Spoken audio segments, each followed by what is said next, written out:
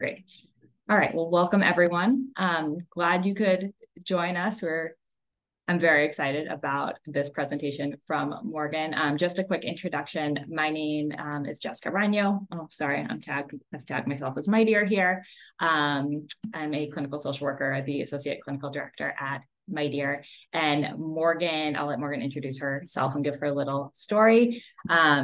But we have a presentation today really about all things screen time and a really interesting and in-depth look at how we think about kids and screen time.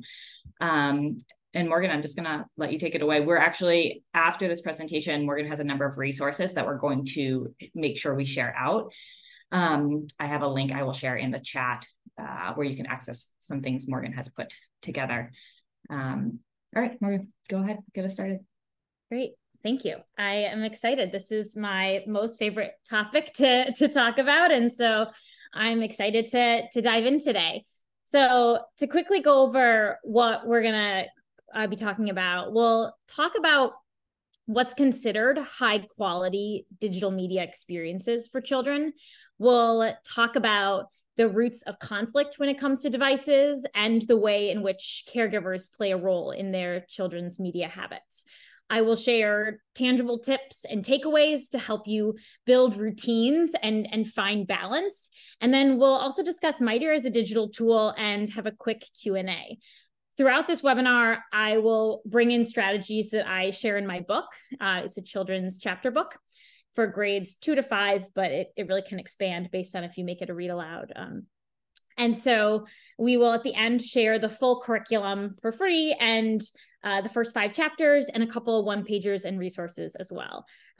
As a note, this webinar is directed for caregivers who have children anywhere from preschool through middle school. We know that those have widely different media choices. The one thing we will not be specifically covering is social media. It's kind of a whole different beast, but if there's interest, we will discuss at a future date. And while that is a pretty big age, kind of range of ages, if you're a parent of a younger child, you are usually picking out the content. And if you have older children, they're picking out the content. But these strategies and the principles that we'll discuss today are something that you can talk with your youngest children to your oldest children about.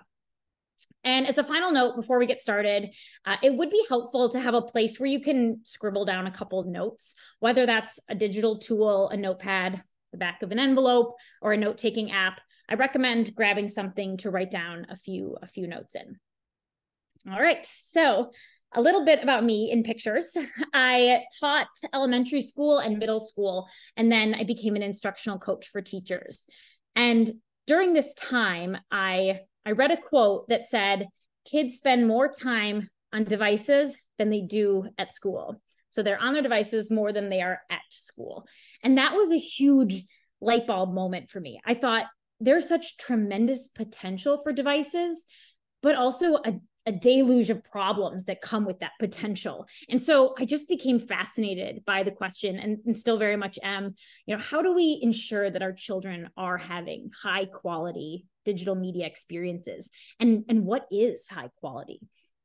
So I spent a year reading research about digital media use, and I realized so much incredible evidence-based tips are locked behind scientific journal paywalls. And so they never really make it into families' hands. And I wanted to help make the research more mainstream and equip families with really great strategies that empower them to use devices in a healthy way and also prevent families from feeling powerless. And so I wrote a children's chapter book that you can see here called The Mediators. And the goal was to do just that, to deliver research-based tips using a fun, positive, and productive approach. I got my master's in child development, focusing on technology and media, trying to understand what's going on from a developmental standpoint when children are engaging with technology. And now I work for digital media companies as a writer and a learning designer, thinking about how can kids best learn from devices. So that is a little bit about me. Before we get into the content, there are 2 foundational views that will frame how we engage this topic. And the first one is that devices are tools, like scissors, or knives. They're tools that can be helpful and they can be harmful. And that depends on who is using them and how they are being used. We don't hand scissors to a 4-year-old for the first time and hope they'll figure it out. We gradually teach them over time. And devices are the same way. There's one of my least favorite phrases is called a digital native. And it's a term you might have heard where we refer to children who grew up with technology in their lives from the get-go. And the problem with that statement is that it doesn't mean that just because they've grown up with it, they innately know how it works. Just because a toddler looks at a cell phone and it lights up and they can press it or hold a phone to their ears, that's not something that they were born with. That is something that they modeled after they saw it being done. And so, we still have to teach children how to use devices.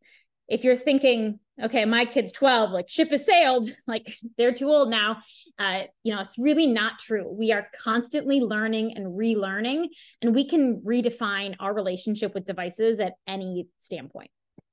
And the next kind of foundational view is the phrase, it depends. In the child development field, the most common answer to any question is, it depends, which is incredibly frustrating as a parent to hear when you're asking questions about your child.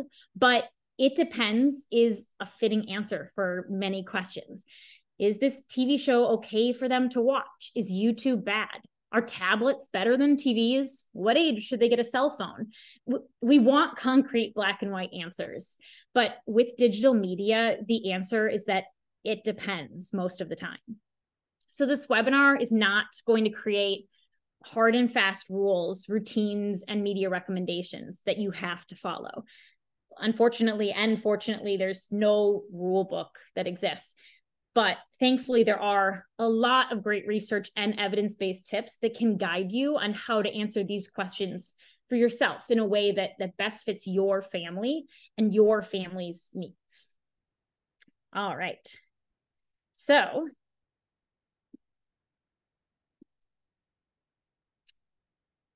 one of the reasons that this topic is so fraught and complicated is that screen time is an overwhelming concept. So much of our lives revolves around devices. It's hard to set boundaries, establish and keep routines, and it's also hard to differentiate between activities that we're doing on our devices. So the goal is to start there. We're going to start by unpacking screen time and what screen time looks like in your family. This is one of my favorite ways to think about screen time. It's called the 3 C's by Lisa Guernsey, who's an excellent researcher in this field. The first C, the 3 C's is a way to think about your child's relationship to their devices and how to ensure they are having balanced, high quality media experiences.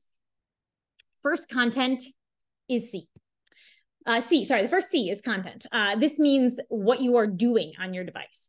The show you're watching, the game your kid is playing, the book that you're reading, podcast you're listening to, platform they're building or designing on, social media app you're scrolling through.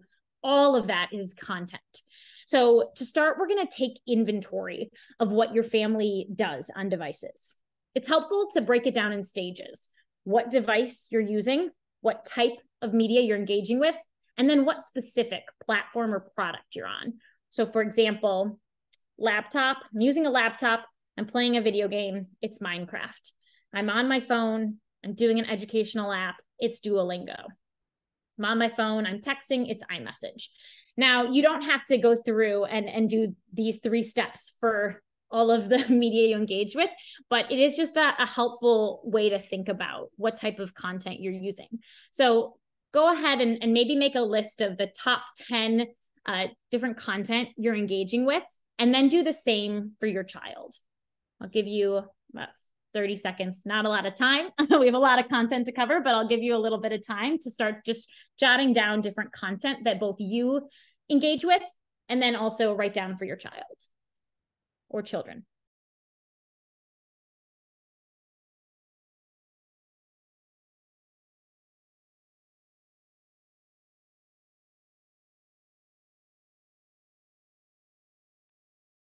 All right, we will you can kind of keep writing, as I know there's a lot. It would take me much more than 30 seconds to write down all of the different types of content. You can kind of keep going as I move on to the next slide. Not all media are created equal. This is why the term screen time isn't very helpful.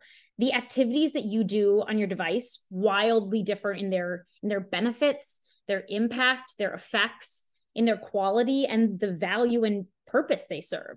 So lumping them all together it's not very helpful. It's quite problematic.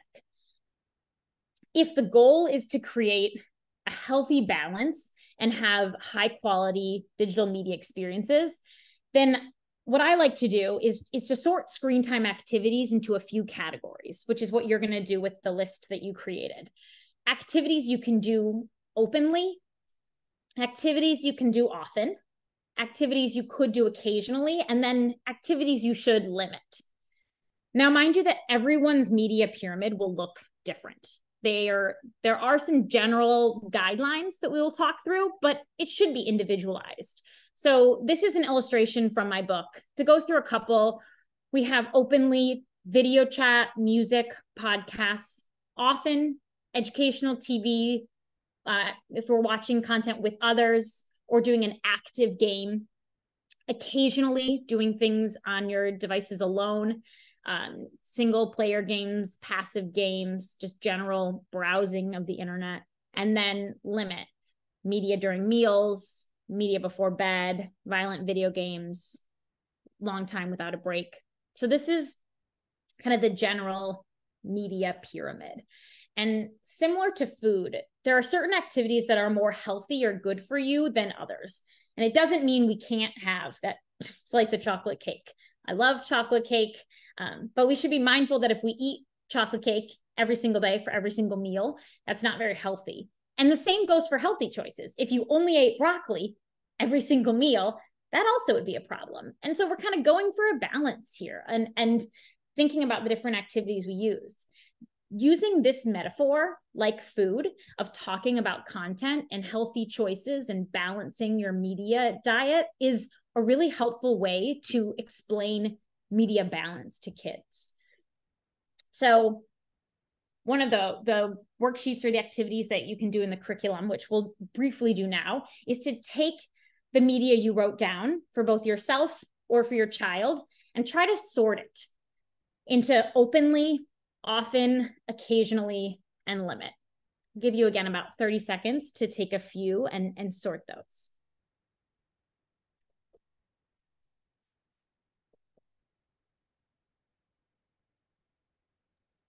Morgan, this is really interesting. I'm doing this for myself, and even in this, for myself, I haven't even gotten to my children yet, but the where something should be versus where it is in my life it's very interesting to sort of see that laid out. Makes it very clear. I'm curious when we add in this third layer, which we'll do in a second, where that'll make it fall for you. But yeah, I think, you know, we focus on food for balance so much. You know, I think we've kind of gotten that down. Whether or not you do it different, but I think it's an easier thing to understand. And for media, that piece often gets missed. It's just all devices, but it's so different, you know. And so I think, yeah, I think this is hopefully a helpful way to start to break it down. So, you know, I think this is something you can do with your children together. This is a great activity to start from a positive and productive place of just creating this basic pyramid and discussing where pieces fall. And wait a minute, that fell in a different place than mine, than yours. Why is that? Is that okay? Should we move it? Is it okay to stay at a different place? I think those conversations are so great when we talk about devices. A quick note about content. This is for me a really helpful way to think about, you know, high quality content and what type of content we want, you know, our children on. Some content we call attention grabbing. Its goal is to suck you in and keep you there. And then we have another type of content that's attention building. And through your own interest and your actions, you continue to stay focused on it and build that muscle of focus to a task. We want attention building, not attention grabbing. I'm sure you can all think of something on your device that's attention grabbing, that just all of a sudden you find it's 20 minutes later and you have no idea what happened, versus maybe when if you're at work, or, if you're answering email, you're focusing your attention. That's building attention. So when your child is on their device, they're on an app, or, they're doing something, ask yourself, who is driving the interactivity? Is the child driving the interactivity, or is the tech driving the interactivity? And that simple question can really help you sort your items into the pyramid quite quickly. One example is open-ended games. Sometimes they're called sandbox games. These games are great examples of attention building games. They require children to be interactive, to be engaged, and show using their interest to stay engaged. Next up, we have setting intention. When your children are using media, we want them to understand why they are choosing to be on their device. We want to avoid situations where they are just mindlessly consuming content, or they just default to picking up a device. So actually speaking out loud why you're using a device and the purpose it's serving is an incredibly powerful strategy. The disclaimer here being that it doesn't always have to be educational, or it doesn't have to always be centered around a learning goal. We all have watched the occasional reality TV show, and sometimes that's just what we needed. We needed a break. We wanted to laugh, or we wanted to see some drama, and that's okay. But, setting that intention and knowing why you're engaging with that content is really helpful, because that also helps you sort it into your media pyramid. And so having children articulate their intention or their purpose for using their device it's a critical media literacy skill that you'll start to see in more media literacy curriculums. Again, it's okay to have chocolate cake, but understanding that it is chocolate cake is really helpful. Here are some reasons you'd use your device. I'm using my device to communicate, to help me complete a task, to learn, to work, to laugh, to communicate, connect with others, to document something, to be more efficient, explore, play, take a break, have fun, create, spread awareness. There are so many different reasons that we can use our device, but being able to articulate that as adults and as children is really helpful. And so this brings us to our second C, which is context. This involves where, when, and with who you are using the device. Are you consuming content alone, with others? Are they using it in their room, at the dinner table, at a restaurant, during a conversation? Are you using it together as a family? Go back to your list of media activities and add some contextual details to it. Where do you usually do this? When? Is it with someone? Give you 30 seconds to just take a couple and add some context to a typical use of that.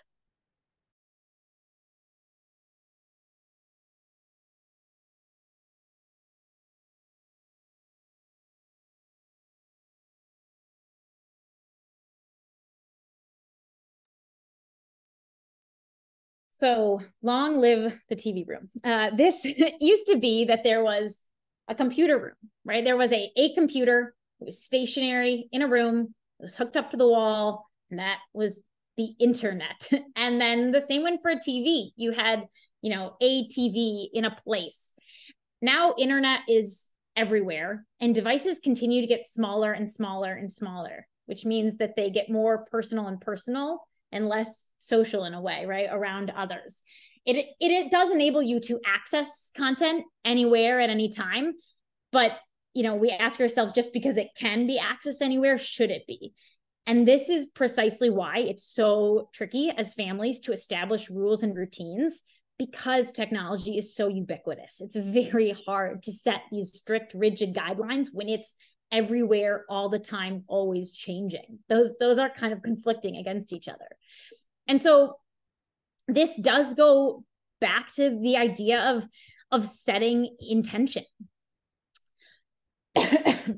So because devices, can be used anywhere, doesn't mean they should. We want to break that habit of just always having them out. or defaulting to using them just, because.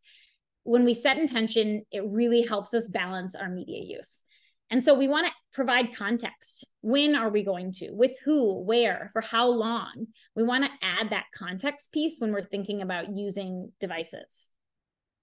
So here's an example, having your family get in it'll feel weird at first. It'll feel like a very awkward thing, but having your family get in the practice of saying, okay, I'm going to get on my tablet to see how old that actor is, if you're discussing it at the dinner table. It's going to take me 2 minutes. Adding that simple time where you're saying, I'm going to be on it for this long, and then I'm going to be off it. It's really helpful to add context to when you set intention. Morgan, right there. So are you talking about a little bit of like habit formation there? Yes. Like interrupt the typical, I just picked up my phone, I didn't think about it, and I'm just doing it, like trying to train yourself a little bit to think about that moment, that action, the intention. Okay. Yeah, that's great.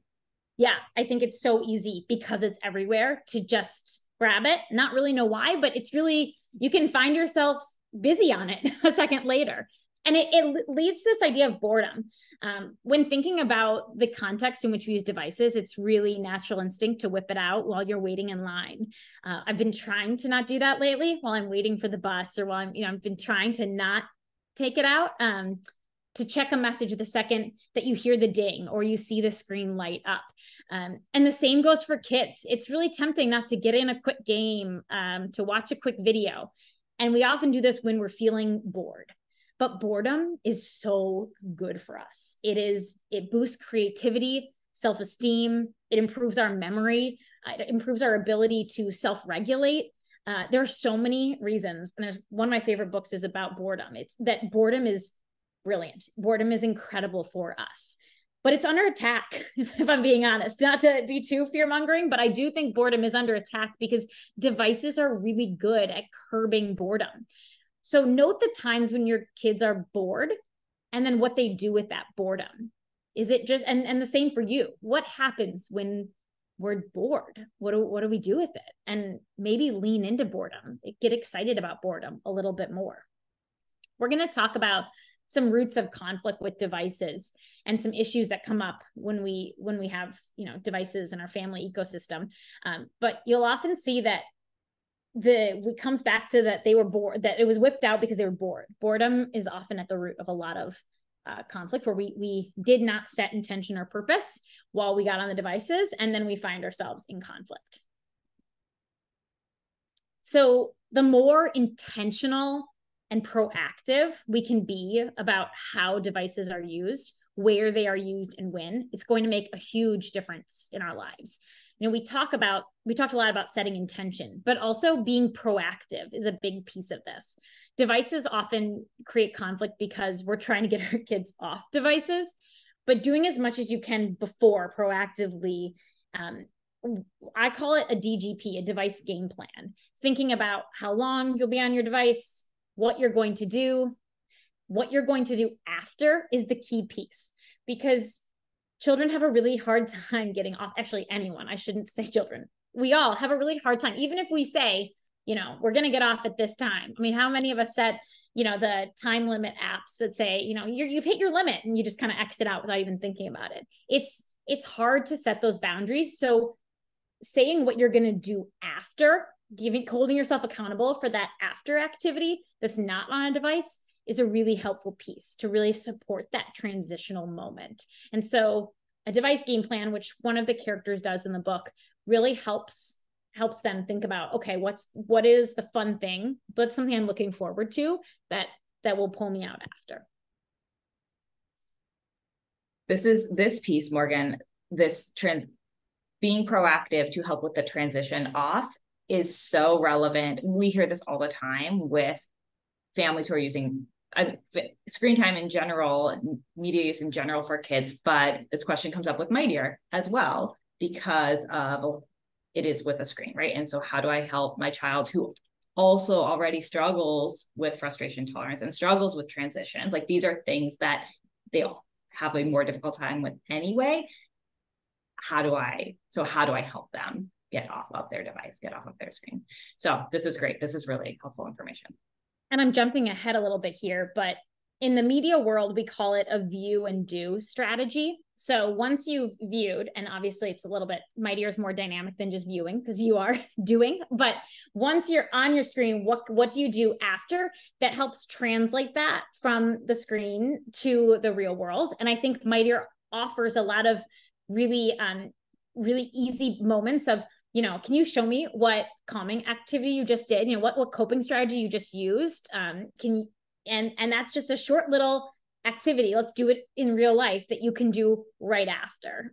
So view and do strategy is a helpful way that you can think about, okay, on device, what do we do now? And whether that's connecting it, we watched an Eleanor Wonders Why episode and they were outside exploring their backyard. Now let's go explore the backyard. It can connect to what you're doing on your device, or it can be just a different activity afterwards.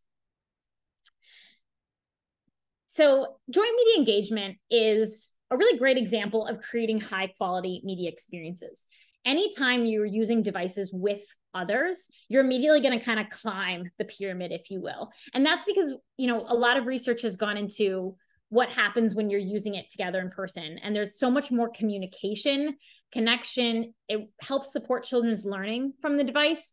And a lot of really cool research on supporting their mental well-being as well when you're using devices together. So the fancy term is joint media engagement. It really just means using devices together, talking about them, having positive experiences together using media. And so just wanted to shout it out as a really great way to increase, to improve the quality, to make it healthier, is when you're actually engaging in things together. Maybe that's taking turns, on a Mightier game.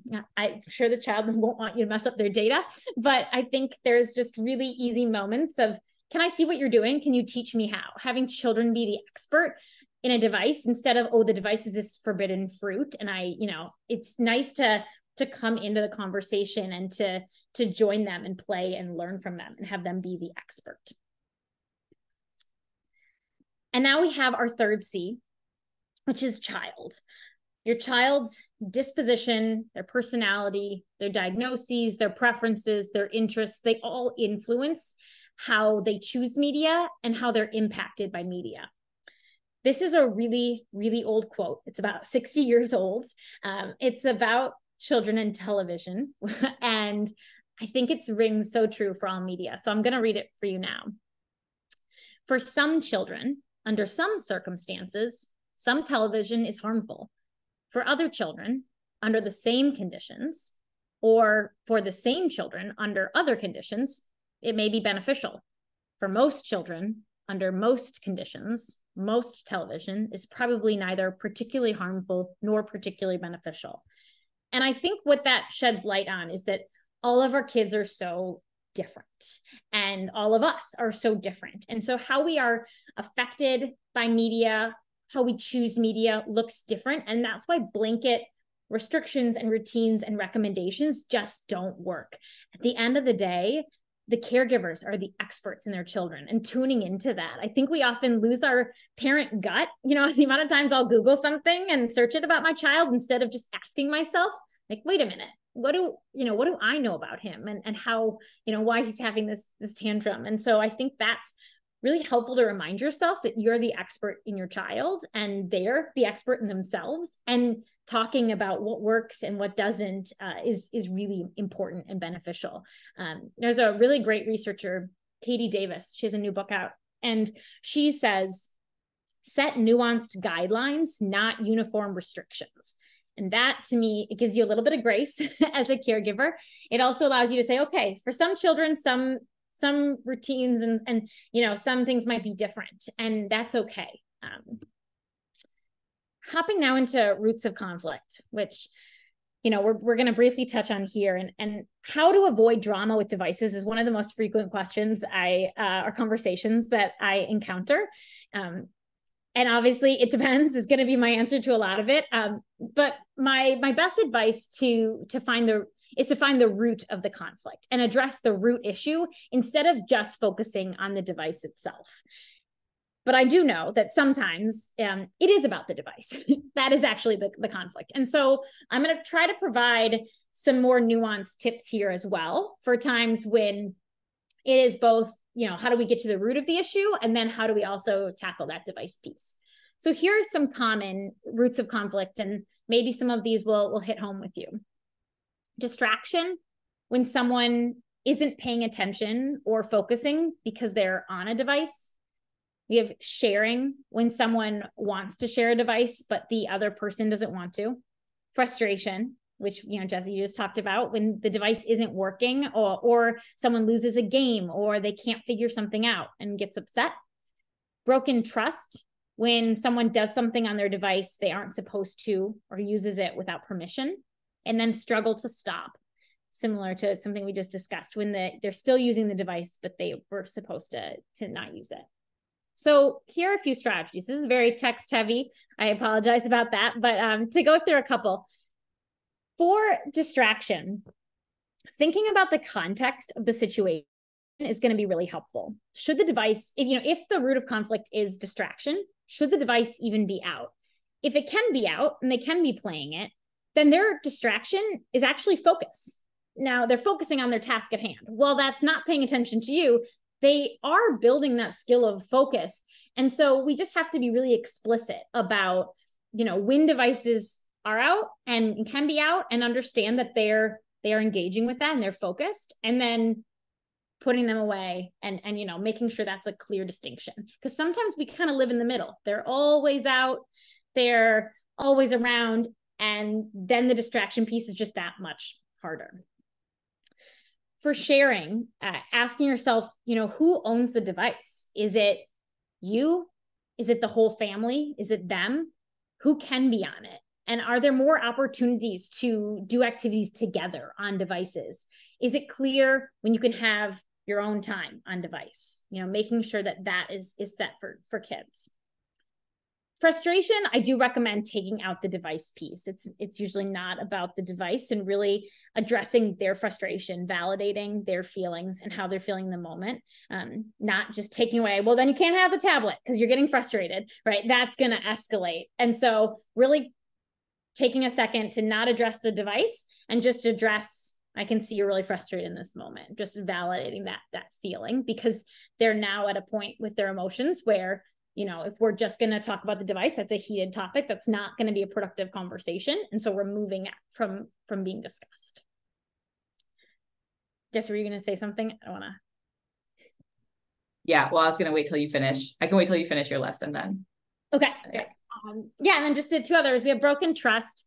I think the big one is giving children a chance to rebuild the trust. What is the opportunity they have to rebuild it, and articulating that to them, and saying, like, I'm really excited for you to show me how you can rebuild trust with me and what that looks like. I think that gives children the opportunity to start to repair that harm. And struggle to stop. I really think device game plans, the more proactive you can be, the better. Obviously, you're not just going to throw a DGP in front of them and then life's good, no issues. I wish it were that simple, and it's not. But the more that you can, be a proactive, just over time, it's not a magic bullet, but over time will continuously help you set boundaries and they set boundaries. So I will pause there, because I know, Jessica, you have some thoughts I'd love to hear. Well, as you're talking, what you're saying made me think a lot about, I'm constantly reflecting on like how I interact with my daughters around their media use, and this piece of and I know you'll get to this, but like my role, and sort of where do I maybe have different expectations than them in those moments, and that leads to a conflict, right? Because I'm saying it's time to get off of it. I didn't really prep them in that way. And so their expectations, we're at a mismatch, basically. Yes. Just like really interesting. And then I think all of these, are my dear families here, we are, like, you can see how all of this also plays out in other areas of life, just around, my child, we had a miscommunication, or they had certain expectations of something and it didn't go a certain way, and it leads to some sort of conflict, or moment of anger, moment of where, we're arguing about something, or like they're having maybe like a meltdown, they're feeling like they're, out of control a little bit. And it's because there was like some sort of mismatch, right, around what our expectations were or how we communicated something. We see that play out, outside of screen time as well, all the time. But anyways, I love this. I love this slide a lot. Yeah, the text heavy slide. I think the more that we can get to the root of the issue, it's so easy to just address that moment, but if we get to the root, then we can, I'm thinking of like a computer programmer. You can immediately, the more times you can identify that, then the more conflicts that come up, you'll know what it is, you versus just dealing with that nuanced situation that might never come up again, but the root will come up again, and so I think, and these are just a few, right, that I pulled that are from my book. Every family looks different, and so every family kind of thinks about, okay, let's think about all the conflicts we've had in the past day, week, month. What are the common threads? Let's name them, let's identify them, and let's start discussing them there. Specifically is helpful.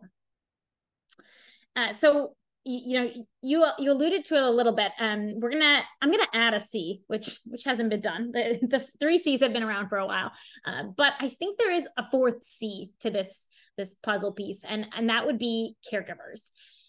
As you may have noticed throughout the webinar, there were so many prompts that had you reflecting on your own media use, and so many times our child does something that makes us realize they're always watching us and they're always soaking up what we do. And it starts at a young age. It starts with a baby smiling back at us for the first time, right? That's the first, maybe one of the first mirroring moments you see. But then they repeat a phrase that you say, they repeat an action that you do.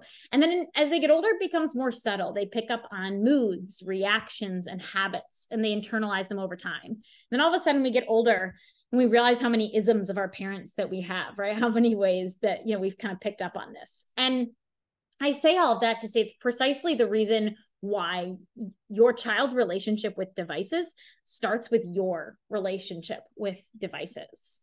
In 2015, there was a photographer, Eric Pickerskill, and he created a series called Removed. And it's a series of photos that he just took out the device. And his goal to show kind of how phone absorbed we are, and how we've kind of ignored a lot of our surroundings because we get so sucked into our phone and we miss a lot of opportunities for human connection. And when I saw these photos, they really are quite startling. And it really got me thinking about, what moments look like this with my child? How often does it feel like these photos from an outside perspective, right? And the inside perspective, no, like I'm engaging with him, but I'm also doing a little bit of this and it feels okay. And then you look at it from the outside with this picture and it's like, whoo. And so, how many moments do I have of these? And we call it technoference. That's kind of the official name. It's used to describe kind of the act of technology disrupting a moment. And research has shown us that technoference has negative effects on parent-child relationships, child's mental health, and maladaptive technological behaviors. So a child, starting to do cyberbullying or something like that. And every time we break focus and check our devices, that's a moment of technoference. But I'm not saying just don't let that happen again. Oh, good. We know how incredibly hard it is. The advice is, take technoference and make it a teachable moment. Verbalize that, oh my goodness, I was just really distracted by my device and I didn't see what you were doing there, or I wasn't able to listen to you as clearly. When you verbalize it, you make it a moment for them to see why you found it problematic. We're all human here. I'm not advocating. I'm in the digital media, line of business. I'm not advocating for no devices. But it goes back to intention. And if you didn't set intention, you find yourself on it in a moment that was supposed to be connection, just verbalizing that. You don't have to just shoo it away and pretend it didn't happen. Use it as a moment to teach and to explain why that was, why that was problematic or why you didn't like that. So again, using your device as an opportunity and an invitation to talk about technology and create nuanced guidelines together that fit your family's needs, and then be willing to be flexible, adapt them, and actively reflect in the moment why it is or isn't working is going to be, it's going to be huge with this. It's not, these rigid rules. It's nuanced guidelines that will change and adapt. I want to go through now some tips and takeaways. We've talked about some of them, but just want to kind of hit you with the big ones here. We just talked about the view and do strategy, right? What can you do after being on your device? How can you translate, extend, discuss, transfer the learning that you just had from your device? And how can you do it in the physical world?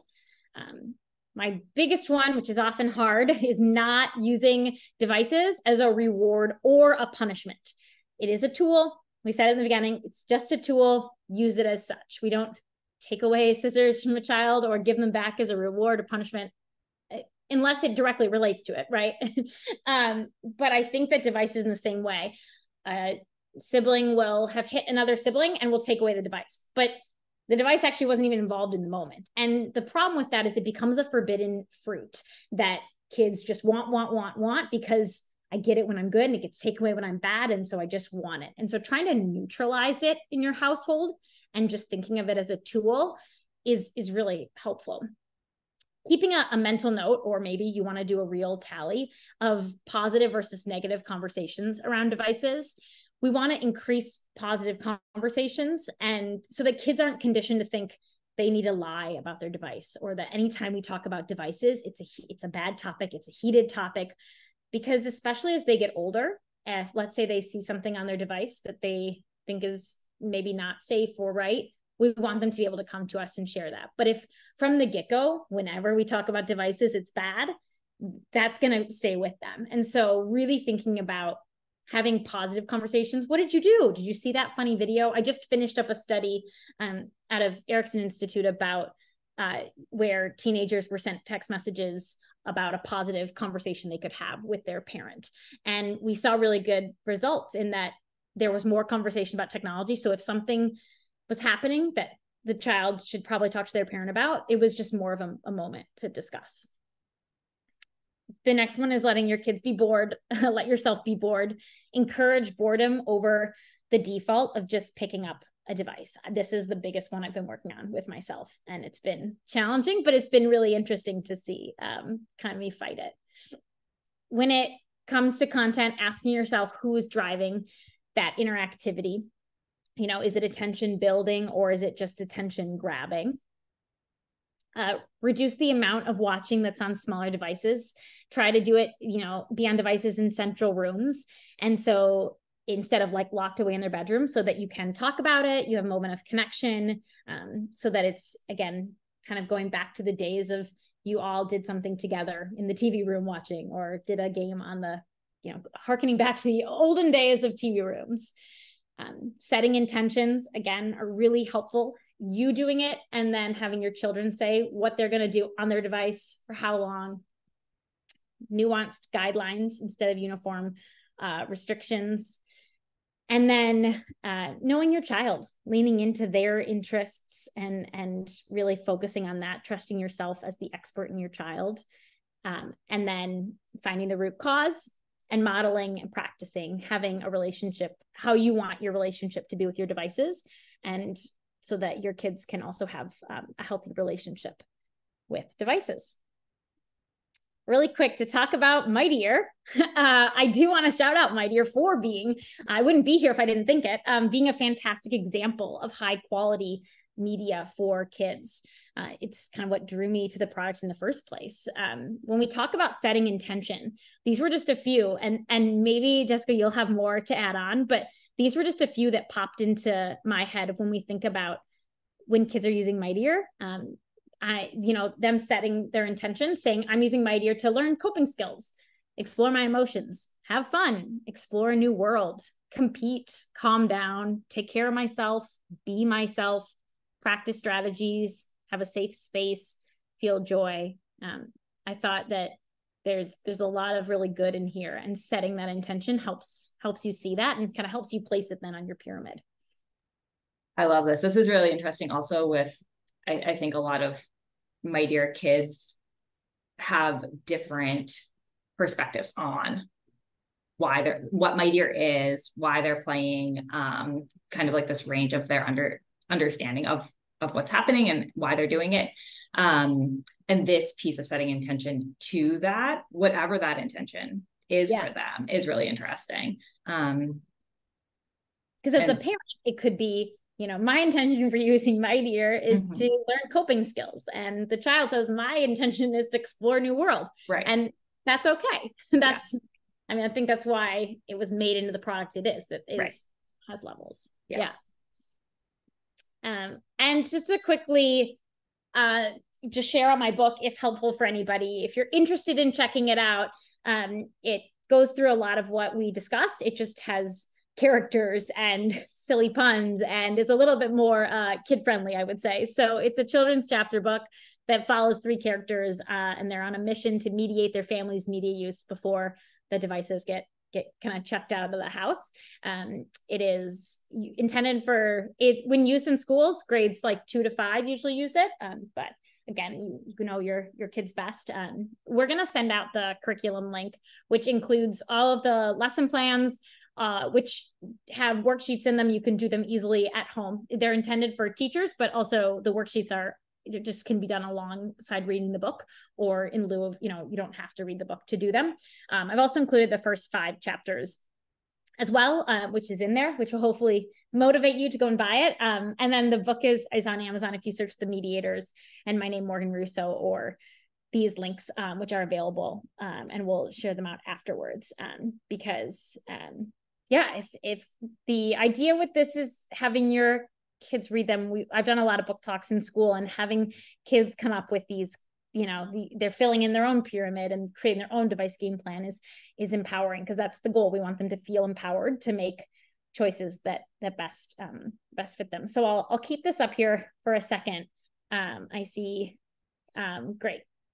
Thanks for sharing that resource, which includes then another link to the book, and all the resources, which are free to download and free to share out as well, if you know of anyone else that might benefit from this. So yeah, we have about a little bit of time after, if there are any questions that have rolled in. I'll start talking while we wait for some questions to come in, if anyone has them. One question, Morgan, is the book, would you suggest parents, like, it is a shared experience, parents and children going through it together, or I think it's best that way, as I think most things are, but I also know the reality in which, like, well, we don't really, it can also be a book that the child reads and shares what they've learned with it. You can also kind of get the quick footnotes as the parent to get an idea of what's being discussed in the summaries. But I think it's best used as, like, let's use this book as a way to talk about devices, which feels a little bit strange. You could also download it, I guess, as an ebook and read it on the device. But it's we talk about being proactive. Like, this is a really great way to start to, see what happens with one family when they go through kind of an experience with their devices, and then talk about it yourself. So the grade level hits right around like 3rd grade from a reading standpoint. But I know that there's a 2nd grade class that's used it. I think a lot of the content's really beneficial. It doesn't cover social media. Again, social media is different than just general digital media. And so I recommend it 2nd to 5th grade, though I do think even parents will get a lot from the book. So really any ages. So yeah, it's happy to answer any questions about it. I also included my email here too, if someone does have a question about something that I mentioned, or just wants that hard and fast rule that I avoided giving, please reach out to me directly, and I'm happy to discuss anything more specific to your family or your situation. Because I know with families, everyone's looks different, and so routines and rules all look different. But I do think, while devices can often be an overwhelming topic to think about, the second you kind of start to take a step back and realize, okay, these are tools. How do we want to use these tools in our families? Is it's a helpful way to kind of start that. But yeah, I know if we have any other questions, then I'm happy to answer and stay on. But I think we're kind of, I don't know, if you have anything else. No, I think this is great. I'm just looking one, what is a comment came in. I don't think there's a question, but just this appreciation for the nuance aspect of what you're talking about. I'm realizing that nothing, I think I'm the only one who can see the questions and comments right now. And yeah, just how applicable that is to families' lives. So yeah, Morgan, I learned a lot. I'm thinking very differently about a lot of things about myself, about my children. I think this is really wonderful. And I think you've put together a lot of really useful resources that I'm excited to engage with as well, and have available to our families. So yeah, I don't see any other questions coming in. We will, so the link to the drive with the resources is in the chat. This is recorded, so we're going to put this up on the My Dear YouTube channel. I'll send out the link to everyone once that's done, along with the resources again. And then Morgan, you're doing one book giveaway, a raffle. Yes, Is that what you said? I am. Yeah. Yes. Yeah. So if you can share with me whoever is on that, then I will send them out your book. Yeah. Okay. Awesome. Thank you so much. Thank you everyone for staying with us. Yeah. Thank you everyone. Thank you all.